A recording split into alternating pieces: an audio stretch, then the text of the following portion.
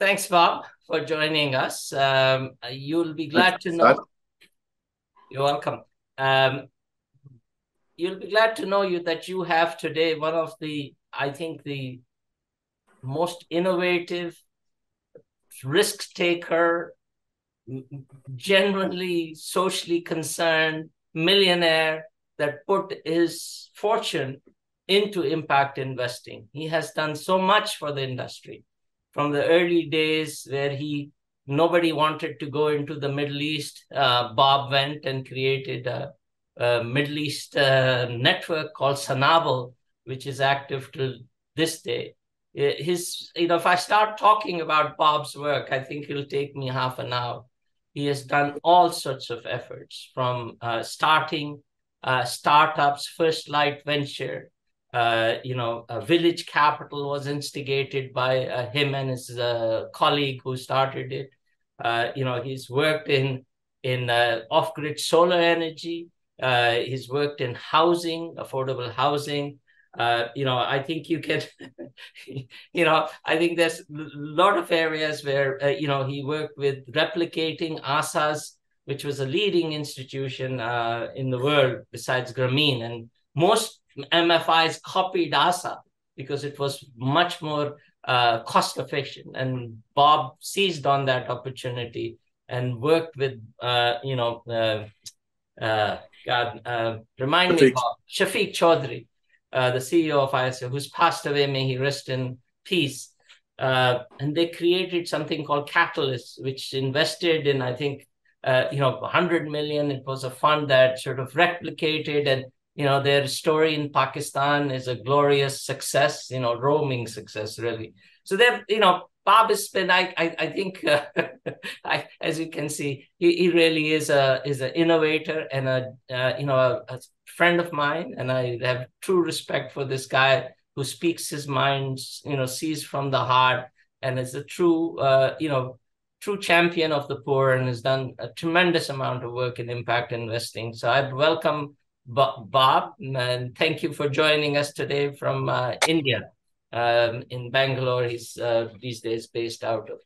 So, Bob, welcome. Thank you. That was quite an introduction. There's nothing left to say. Yeah, well, no, there's a lot more to say. You were also on the board of Axion. I remember that. Okay. Bob, No, there's no. My part will be to tell about some of the disasters, right? Yeah, right. No, I think that's also nice to know, right? I mean, I think, and of course, but I am so grateful for you to come and speak today. So maybe, what I want to do is to really introduce you as to who you are. Where did you get influence to look at development or poverty coming from, a wealthy family? How did you sort of have this heart for people? And tell me a little bit about what instigated your interest in development and impact investing, or microfinance, as it was the mothership of all this work.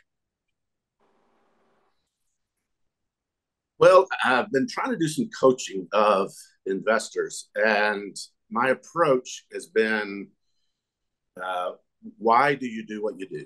And to me, it's rooted in a person's story, right? Their family story, and really, you don't have to go that far back. It depends on the family, right?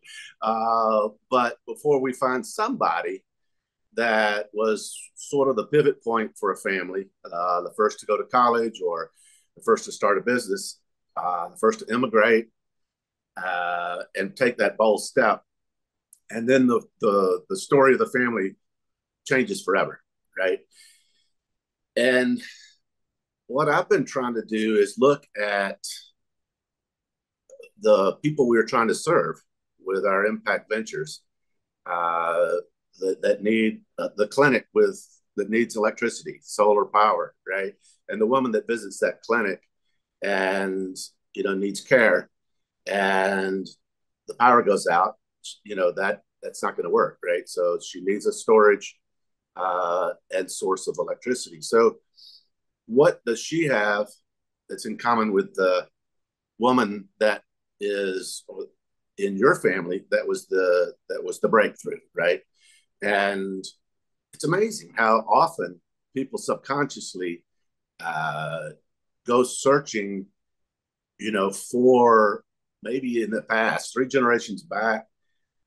For me, it was my grandfather, who was a carpenter. He had a sixth grade education, and he was a sharecropper. And I was sitting in with a group of cotton farmers in way out from Hyderabad, and just sitting on the floor and looking around. And I locked eyes with this fella, and their question was, "Why are you here?" Right? And what, what's your sense of purpose being here? The why, right? What's your story? And I could literally feel my grandfather sitting on my shoulder, and I said, they're the same, right? Just a couple of generations separate, and they started telling stories about the only source of information, guidance they had on growing cotton was the pesticide salesman, right? And so they were putting 10 times the pesticide required, and it was going into the well water, and the babies were dying, right? And I thought, with my grandfather in a sixth grade education, and he was a sharecropper. He didn't even own the land; it's 3 acres. And here he is, a sharecropper. You don't produce cotton, you lose your house. It's not just your job. You're thrown out. Even if it is weather related, Bob, it's so harsh. There are no excuses. I mean, yeah. So sharecropper, you share in the crops. Yeah. If there are no crops. And this is which year was your grandfather? You talking about the 40s or the 30s? Yes, about then. It's not that far away. Right. I guess I also look back when they he became a carpenter, and then he started a construction company with my father and my uncle after World War II. And they were the first construction crew in that area to be integrated. They had blacks and whites working side by side, and that was revolutionary. And when my dad started asking me when I was selling my share of the family business and putting it into microfinance, I said, it's an impact venture. And he goes, "Well, what is an impact venture?" And I said, "It's kind of like what you did when you had an integrated crew. You did the right thing by your people, and they did the right thing by you. They were very loyal, and they worked hard, and you built buildings efficiently, and there was profit, and you plowed that back into the business." And this is when I really came to understand that people talk about balance, right? Is it spending? Is it saving? Is it giving? And that it just hit me. This is really about convergence. How do these two come together? These three, I'll say, even the investing and the care that we have for our planet. So those were early moments, where the heart was touched, and they still give me some shivers when I tell those stories, and from my heart. So your grandfather, right, was a sharecropper, but your father then started a construction company, and that made it a big success. And you were part of that and working as a sort of construction company manager, right? You ran that company for a number of years. Then what happened? How did you come from that construction background to this path of where you really poured your heart, all your resources? I mean, a lot of people do impact investing, but not with all their resources, and you've done that. So you are unusual in that way, Bob, and somebody worth appreciating. So tell me, how did you go from that construction company manager and living the executive style and a wealthy style in Atlanta to, sort of what got you into microfinance? What made you come to this field? Well, there are two parts to this story. I ended up leaving the family business and starting my own real estate company. And we just hit on something that really, really worked and ended up becoming a national real estate developer and massive projects. I mean, 50-acre sites, million square feet facilities for Amazon or Dell Computer. But it just left an emptiness in me.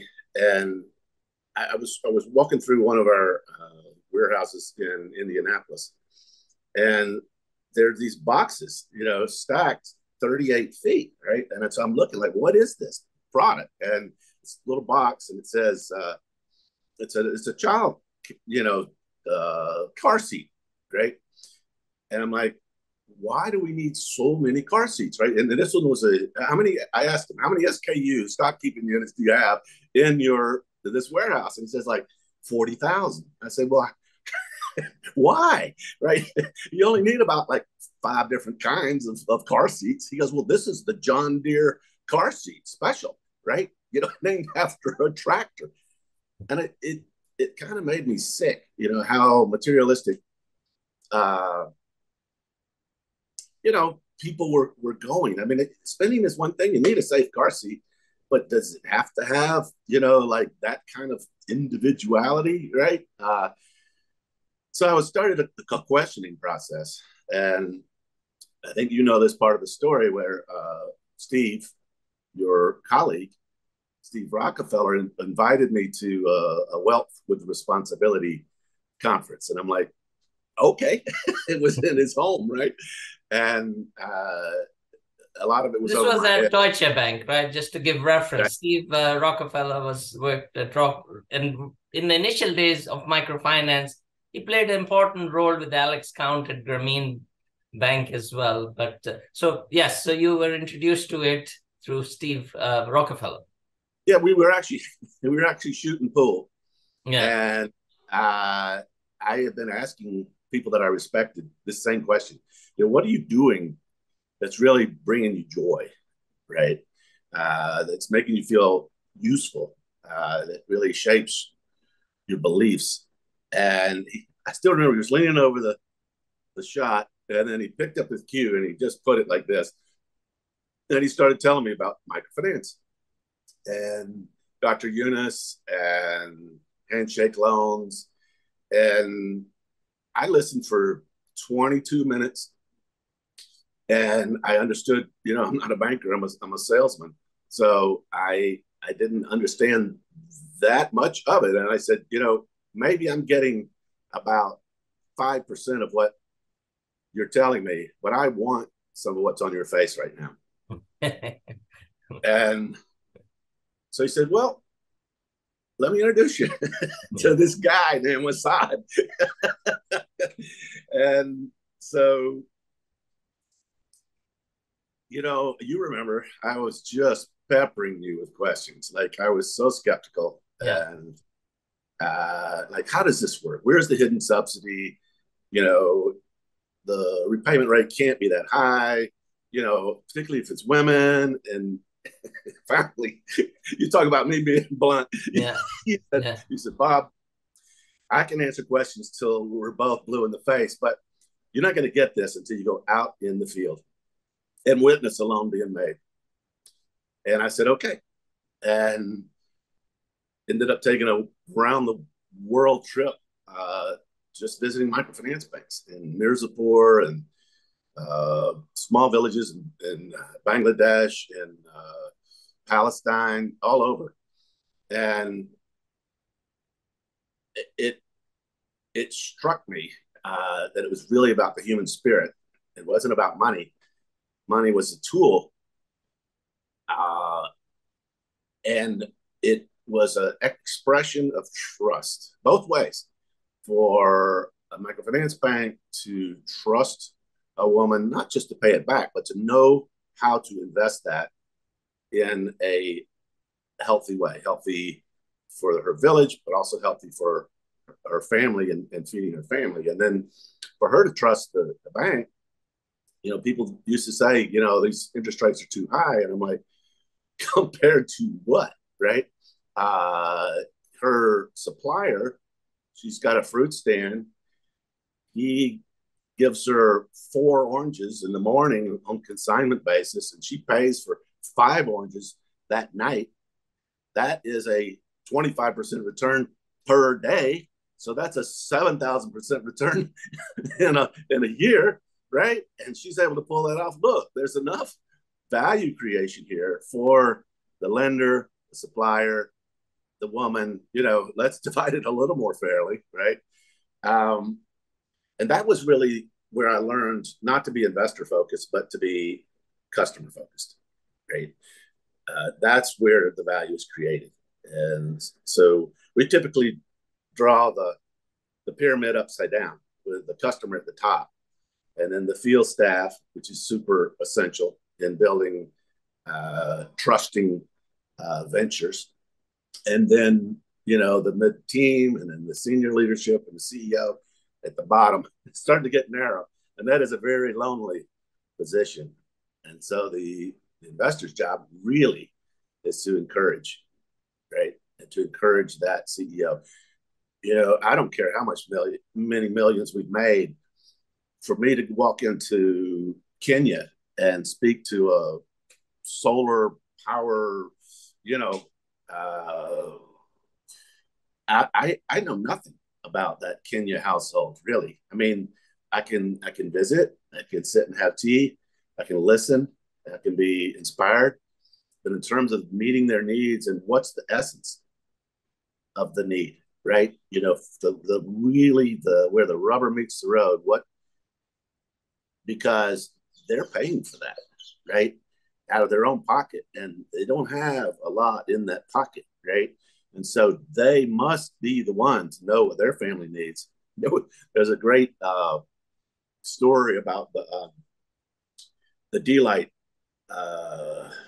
guys, Sam and Ned, and they thought that we needed room lighting, right? And so they came in and they did the tubes and lit these rooms beautifully, and they gave it out on a beta test, and everybody was so grateful. And then they came back a month later and it was in the closet. And they said, what happened? They said, we don't need room lighting, we need task lighting. Right now we're making soup, and we got the kerosene lantern, and we're leaning over the soup just to see if it's almost ready, and one drop of kerosene falls in that soup and flavors, ruins the whole pot. And guess what? You still have to eat it, right? If you could make us a little lamp that we could charge with the sun, and do our task and do our handicraft after dinner, or be a sick child, take care of a sick child, then that's what we would pay for. And that's what they did. So what I've heard you say is that you sort of got, attracted to it. Then you really dug into it, and you saw the customer as the driver because they are most familiar with it, and that's what started your, sort of skeptical view, from the beginning to being where you put close to $400 million into the impact investing sector. So that, then you started to invest in microfinance, and maybe you can talk a little bit about some of your milestones that, you have done, and you have such a, creative mind that you want to be, you're sort of wanting to be in a lot of places. How did you manage that, Bob? And how did the progression, I know it might not be a straight line, in all these things like Grey Ghost investment and Grey Ghost venture, and, on the technology side, the mobile phone side, and all, this various elements, and now you're in the construction, building blocks. Give us a sense of that journey. Bob?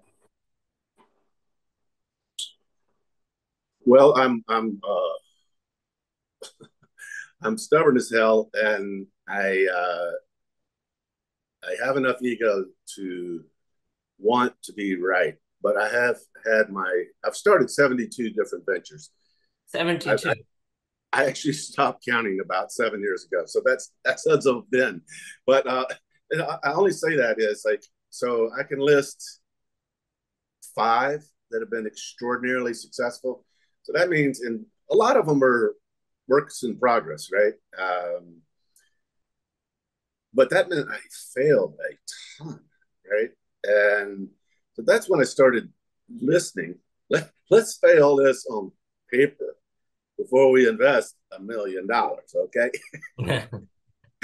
And let's talk to people, share your ideas, sure, but listen and figure out people that will speak, truth to power. When you're writing the check and you're the white guy from the United States, right?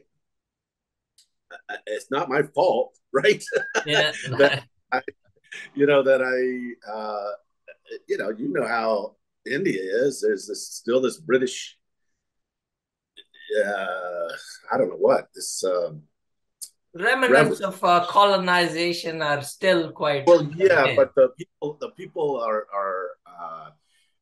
I walk into a classroom and I ask the girls, "What do you want to be when you grow up?"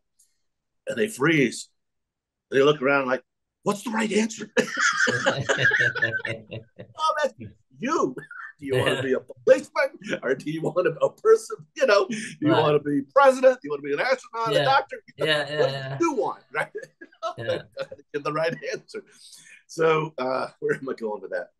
Um, so listening, one of So the things your you need to do. ventures came out the 72. Bob, I didn't know you had 72 ventures. I know No, you for how many years? But your ventures, what you're saying is came out of conversations with different people that had good ideas that you catched on and supported them. Is that right? well, the source of the idea, when you're in an intense creative moment, whose idea is it really, right? When you are trying again to serve the customer, Developing right? it, right? Yeah, and so you're swapping around, and of course they're prototypes, and again you make mistakes, right? And that's part of the process, and so you whoosh a 30% pivot, right? And then you go over here for a while, and then and so again at the end of the day you're like, whose idea was that anyway, right? So it's like it doesn't matter after a Yeah, while. yeah, you know the quote I used when I was lifting you up at the consortium launch with Bill Clinton, and I yeah. said, I quoted Lao Tse-tung, and if I'm pronouncing his name right, about like at the end they'll say it was us. Yeah. We would go in and serve, and as leaders, if we fade into oblivion, and people are feeling more confident and ready to do it again, that's all you could wish for, right? So now I'm getting a little teary eyed. But anyway, so I'll give you another example of a customer driven, if you want to call it innovation or revolution. I was sitting with a group of micro finance borrowers, micro entrepreneurs, and I remember to this day we were in the dirt. We were sitting around on the ground. There was about 30, so it was a big group, and half of them were in the making business, and half of them had invested in a buffalo, right? And were making milk or cheese, and so I said, I was starting to get a little restless because microfinance took off, right? And it was becoming rapidly commercialized, right? Which is what we wanted to do. We wanted to bridge it to commercial capital and serve, hundreds of millions of customers, not hundreds of thousands, right? But then I realized, what's my place in the world? So I was asking customers, right? I'm like, what is it you do with your money, right? In what way do you invest it, in your family? How do you, what's your budget look like? And what are other goods and services that can be created, right? We already have this relationship.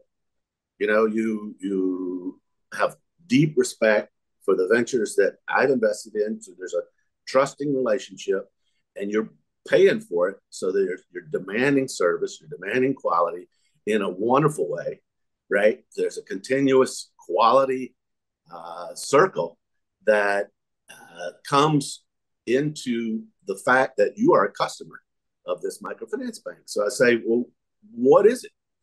And he said, well, after we pay our loan back, oftentimes it's housing, food is almost always up there, of course, and then education was either sometimes second, sometimes third, right?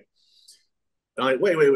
We're in India, education is free, and they got a big kick out of that. They said, do you want to walk into a government school, and the teacher's going to be asleep, on the back row, and it's going to be some kid that's 16 years old reading from a book to the class, and nobody's learning anything. And if the teachers are there. Exactly. So I said, well, what's the choice? And they said, well, what we did is we recruited a teacher to start a school. It was a creche. Still, it was a nursery, pre-K, something. And she was good. She showed up and she listened to us as customers, right? Because we could take our kids out of that school and move them to a different school. So she had to listen. And I said, well, that's kind of cool. Can you show me? So they took me to the school, and they were right. The teachers were engaged. They showed up every day. If the kid was sick, they brought the kid and put the kid in the corner. I don't know. And I said, this is an incredible model. It's too bad there are not more of these schools. Well, they busted out laughing again. They said there are 5 of these schools on this block. And I said, my skepticism kicked in again. I said, show me, right? Yeah. And damn if they weren't right. And so I know you can edit this. So if it runs long, oh, well, I'm having fun. Bob, you are a special person. I will do a series of interviews with you. If it takes long, it's okay. We'll just keep it for an hour. We'll do another series because you have so much to say than anybody else that I've talked to as an impact investor who's actually invested their personal money and risked it all. So, take your time. I'm interested in sort of some of your thinking, and which is useful for people to forget when they talk about investment. It's all about the numbers. It's never about the people. And all I hear you talk about, Bob, is about people today, right? I mean, I'm trying to say, when is Bob going to talk about the Indian School Finance Company, the first in the world education finance company that you created, right? And then we created Talim Finance Company in Pakistan together. So, that's actually the story. And the way you talk about your work is not about you, but it's ultimately about what the people wanted, right? And that's what I'm hearing from you. I hope I'm understanding you correctly, Bob. Yeah. Gee whiz, I will jump ahead. I'm going to finish that story, so I want to come back to it. But, when you talk about convergence, we talk about investing in the human spirit, the customer, sometimes we need to invest in our own spirit, our own human spirit. And that's why I moved to Bangalore, right? Because I didn't tell you this part, but when I did that workshop for the impact investors, it bombed. It bombed. They did an immediate, review of the workshop afterwards, and like 4 people answered the question, did this workshop meet your expectations? The answer was no! Exclamation point. They didn't want to hear about it. When was this workshop, Bob? What are you? About It was February. Oh, this year. Yeah. Oh, okay. All right. Okay. And so, and I had worked 8 months preparing for that Right. workshop. I mean, and the right people had convened, those investors, and I thought this is not my purpose, right? Right. And so I moved here to start ventures again, right? And I figured that out on a Thursday afternoon, Right. and on a Friday afternoon I was on the plane to Yeah. Bangalore. That is not a lie. Right. So um, it does. It feeds my spirit. I've had some really hard times personally since February, really since about December. My sister died. My father died as well, but he was 96. My sister was only 70, and we Sorry to had hear been, that, Bob. oh God. But in any case, these things are intertwined, right? So Yeah. your spirit gets damaged, and you start to like give up on the planet, and you say, well, I guess I'll just go play golf, right? Or buy a yacht, and whatever, and I've earned it, which is true, right? I have worked hard all my life, and I could do that, but it doesn't feed my spirit, right? Sailboats are beautiful, right? You love that air and whatnot, but designing a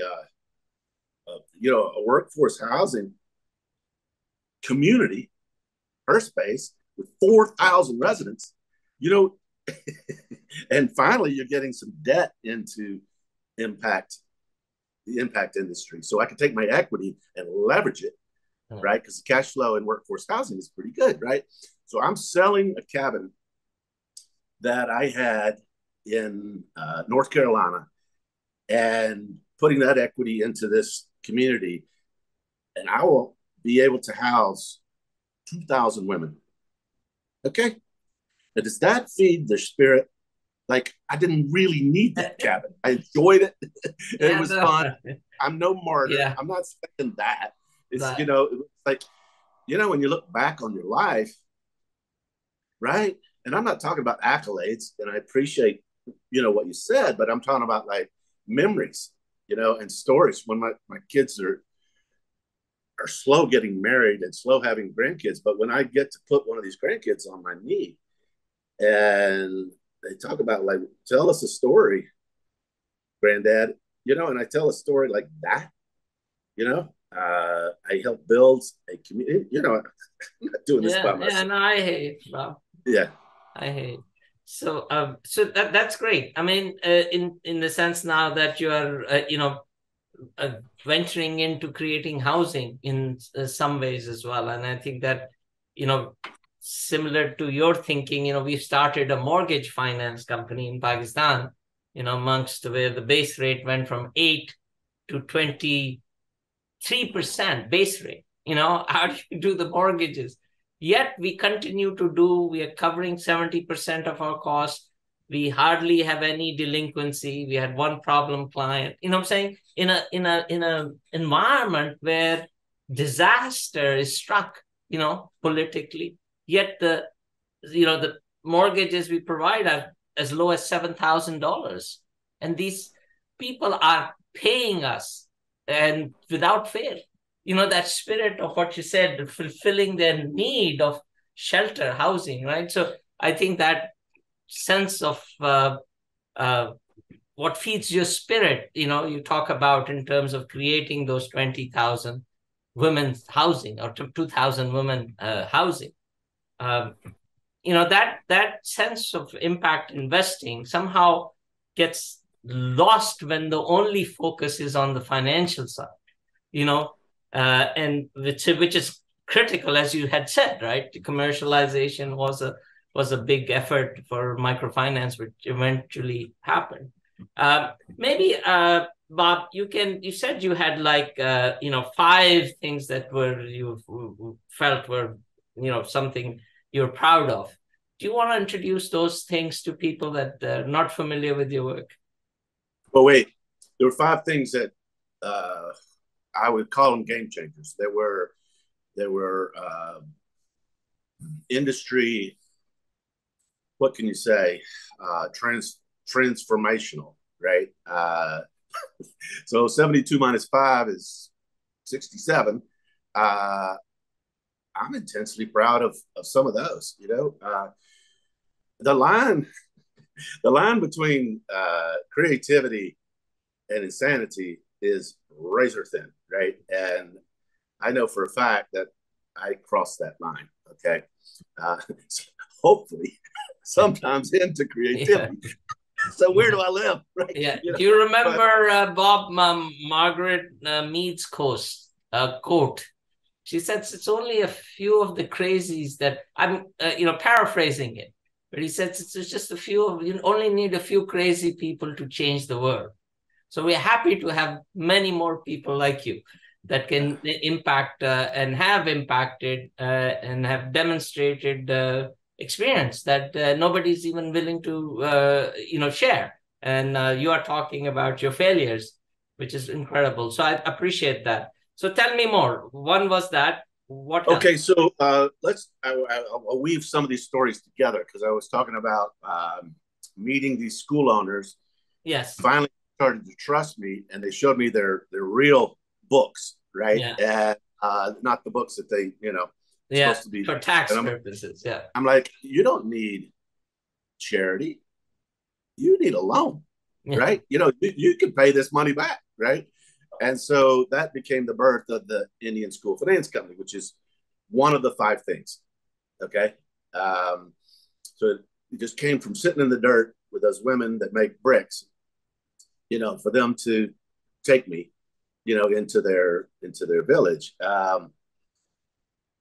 So before we got on this call, you asked me like what were some of the biggest disappointments. And you know what I didn't do for the Indian School Finance Company is plan for success. Plan for success. That idea took off like a freaking rocket. And investors were coming from all over, and they started stealing my employees and establishing competitors. And I'm like, okay, well, we can make this loan for 30,000, and they're saying we'll loan the same school 50,000. And I'm like, well, that's not a good idea. You're over indebting the school. Well, I was wrong. I was wrong. I was trying to allow, a moderate pace of growth for that school, right? As it Yeah. transitioned, from a to a borrower, right? They'd never borrowed money before, Yeah. And I didn't want to lose for them to lose that school, right? It was Yeah. collateral loan.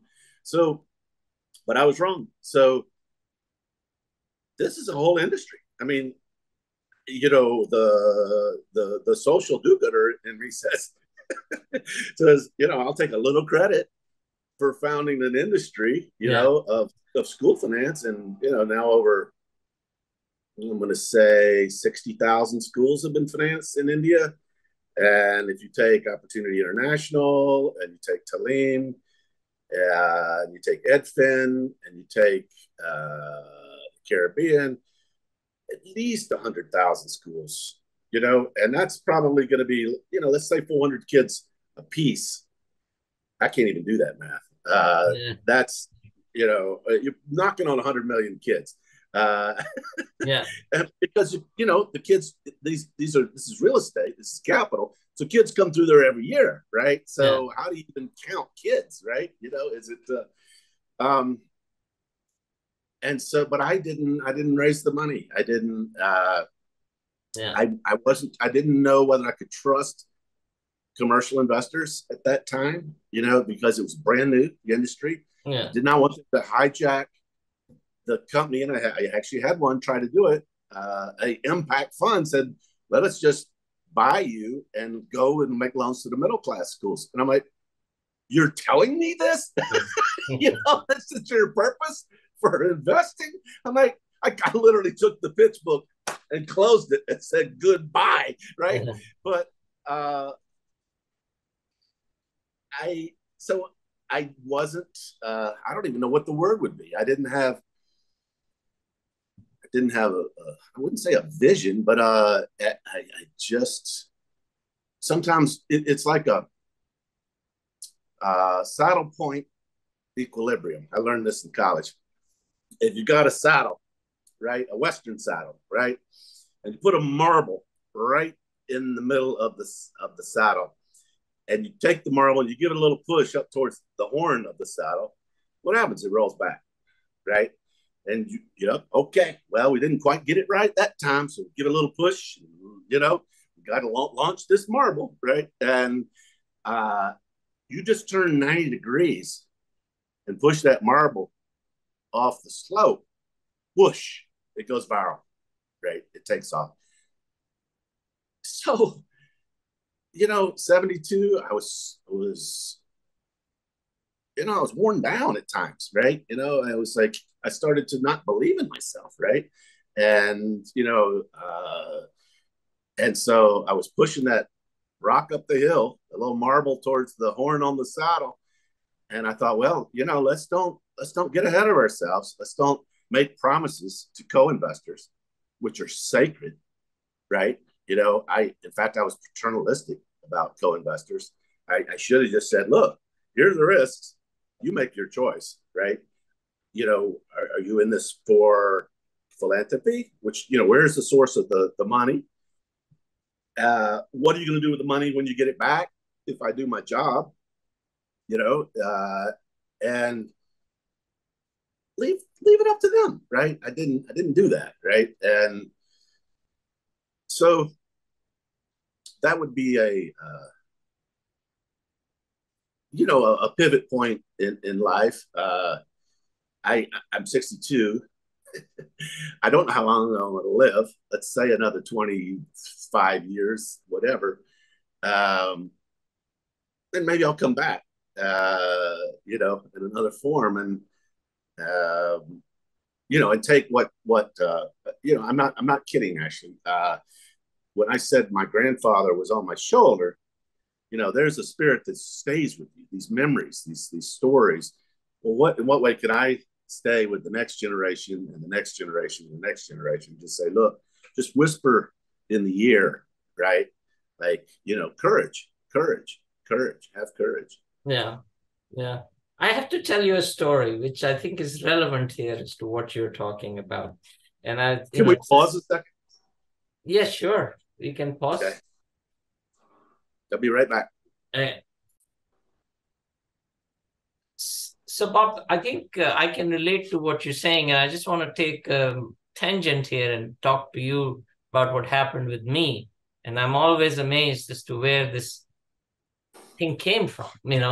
I had never thought about it before. It just dawned on me at the moment when I needed it. So this was Becky Anderson, this famous CNN.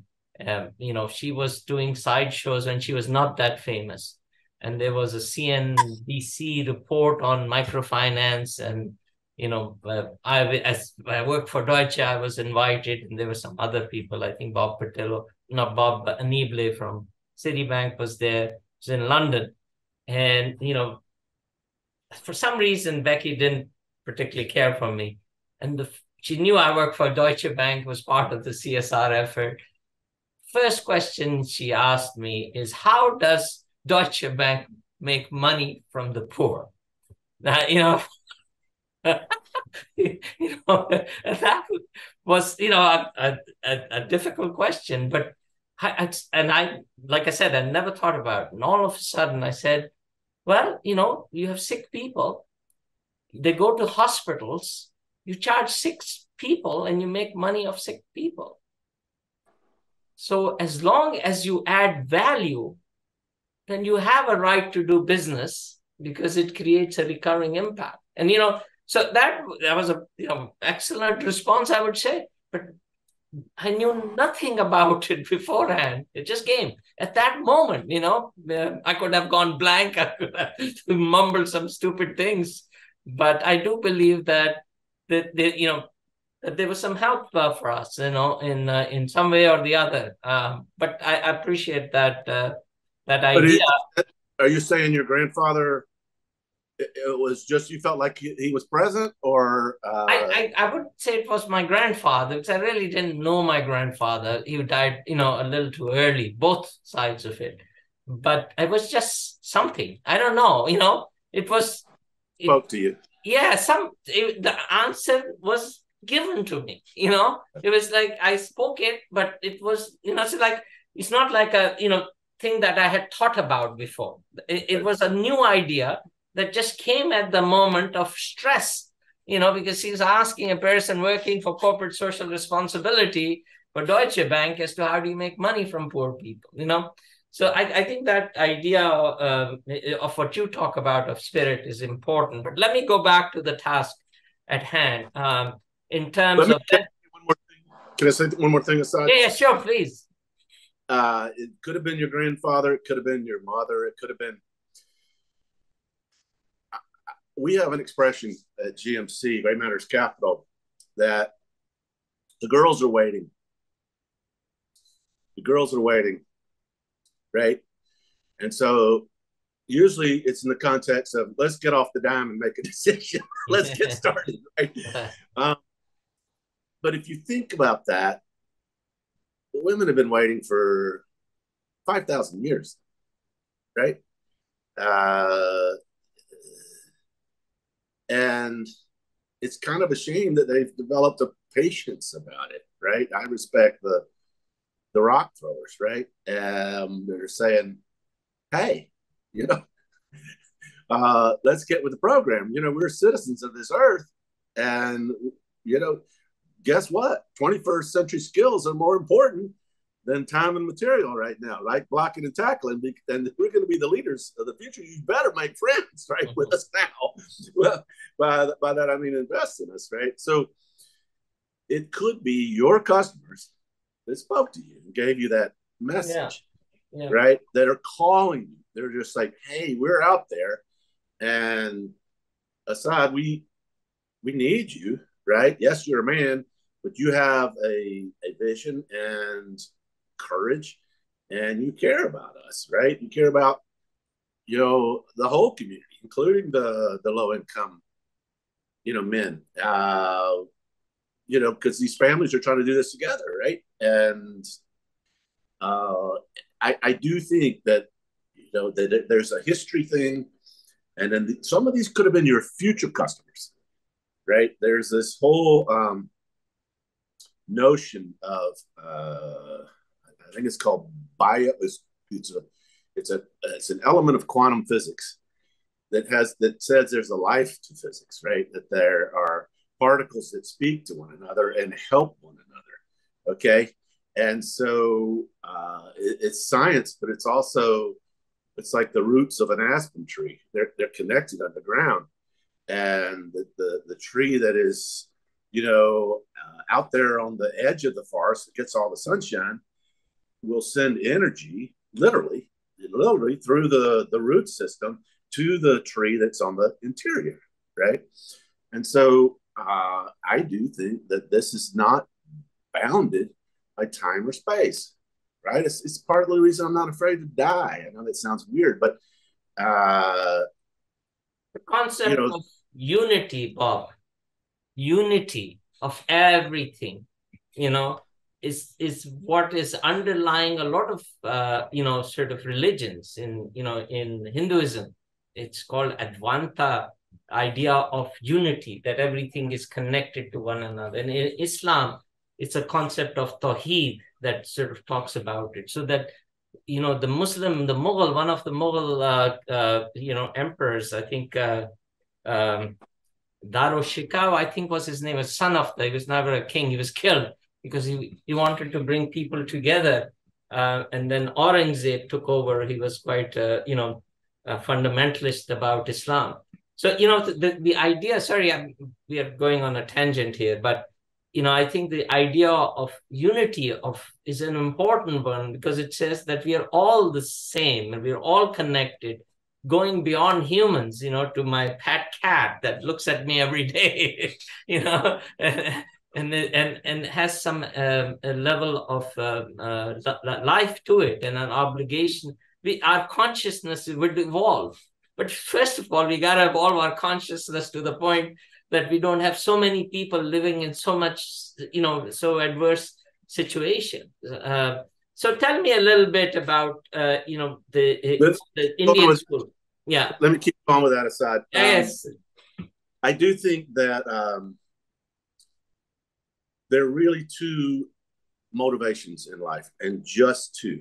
I know that sounds simplistic, but there's fear and there's hope. Some would say faith, but let's just stick with hope, okay?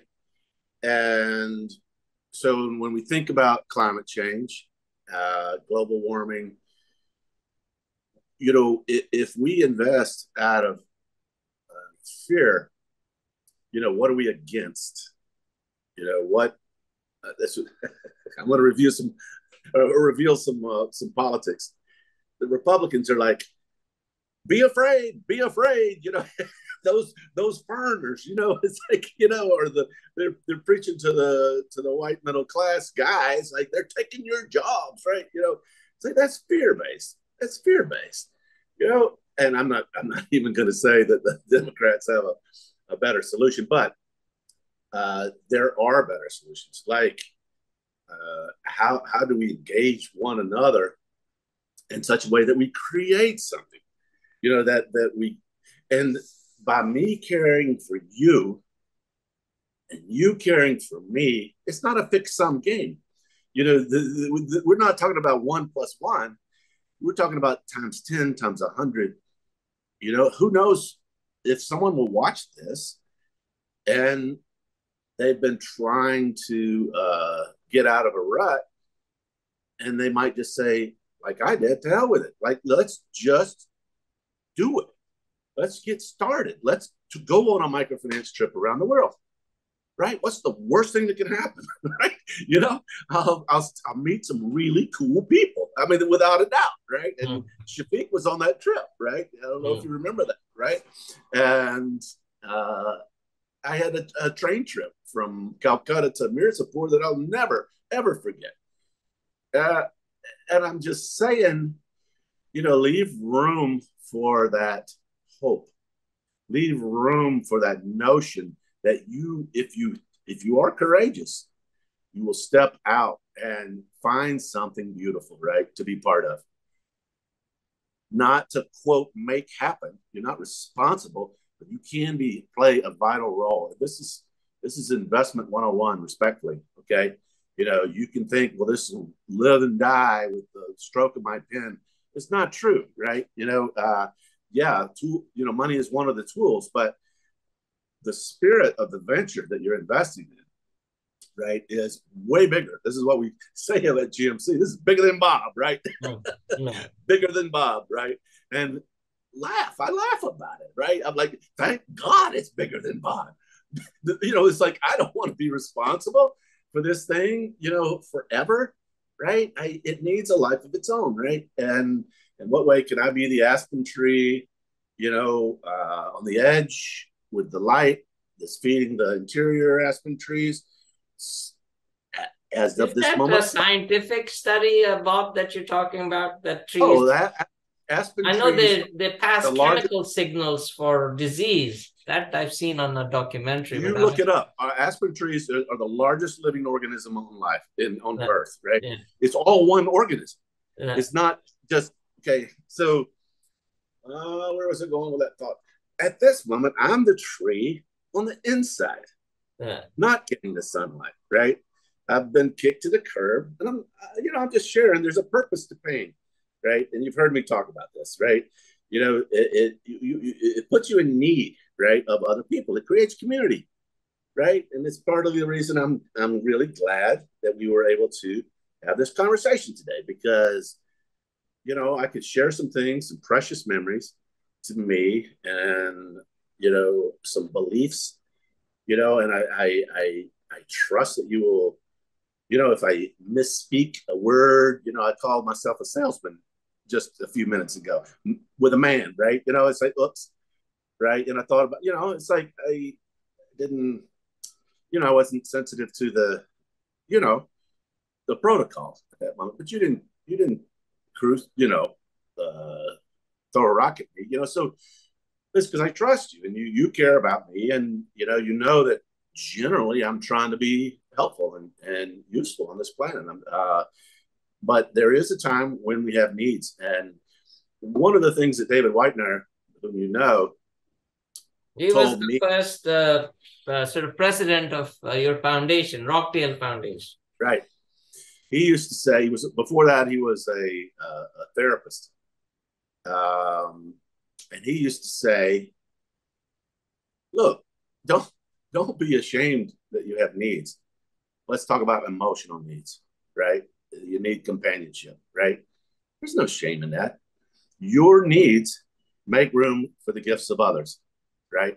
By you saying out loud to yourself, I have a need for encouragement today, right? For somebody to speak to me and send me a kind word or a smile, or uh, and there's a gardener right across the path here, Ramesh, and we wave at each other, and it's a positive experience for me every day. I've never shaken his hand because he's over there, and it would make him awkward, right? But I like to think that he's sending me goodwill, right? He smiles, because I'm sending him goodwill, and he feels respected. Okay, he lives on the roof right over there on a T90 little place, but he feeds my spirit, right? And so my needs make room for his gifts. Okay, so there's no question. Gardeners have a special touch with plants, or that can make them whole, make them blossom. And so he's doing that, and he's had, by the fact that I'm in need and waving and saying, "Hey, Ramesh," and he is stepping up. He has no idea who I am, right? And yet he's touching me at a time that, like you said, it's giving you an answer to that question from CNBC, right? At a time when you needed it most, right? And I am in a place where I need a smile from Ramesh, okay? So I always wait first. Hey! Good. Hey, Bob. So I think you've talked about a lot of different things, but and probably more important than what I wanted you to do and talk about your, the Indian School Finance Company or the Gray Ghost matter and how it evolved. But maybe what we can do, and what you said is really important. I think for me, still good to listening to the customer, sourcing it there, having the ability to, acknowledge your weaknesses and need, and that creates space for others to gift or to do good. And I think, I think those elements are reflective of the nature that drives you towards impact investing. But I think it will be also important for the audience to hear from you. I know there's so much to talk about, Bob, but maybe we can talk about your failures and what you learned from them. And I don't want an exhaustive list of your failures, but maybe one or two things that you failed at and that taught you, and something that other people could benefit from that are listening today. Okay, so with your permission, I'd like to go a little deeper with the failure of being able to be compelling to the next generation. Yeah. Okay, I'll give you an example. So I was working with a family office, a big one in Houston, Texas, and the founder started this basically wealth management firm because he went to the funeral of the sixth cousin that had committed suicide. Okay, so I'm not looking, let's don't pity the rich, okay? They got way more opportunity for choices, right? But we could throw rocks at the rich or we can light a candle, right? We can say, look, here's an opportunity to invest in a solar fund, right? And here's why I'm giving you this, why I'm giving you an opportunity. You're doing the hard work, traveling to Sierra Leone, wherever, you're time away from your family, your cat, that's sacrifice. It's no sacrifice for a billionaire to write $1 million check, right? So it's like, dude, let's look at this a different way, right? If you're my customer, okay, I'm going to serve you by providing an opportunity. Investors are people too, okay? And any person has a path, right? How do we take a step towards wholeness, towards unity, right? In what way are we connected? Like these families in Houston, it was all inherited money. It was all oil money, right? And this is your seminar in February. No. This was the wealth management firm in Houston, Texas. Okay. Where the guy started it because he'd been to the funeral of the sixth cousin that had committed suicide. Right. So he started a wealth management. These people that were filthy rich, and in some ways, really, like how many mansions can you own? How many Ferraris? How many whatever? It's like, this is not bringing you joy. It's not bringing anybody. You're getting isolated, and what do? At some point, your soul starts to eat you, right? And say, how many drinks does it take? What time of day are you going to start to drink today, right? It's like,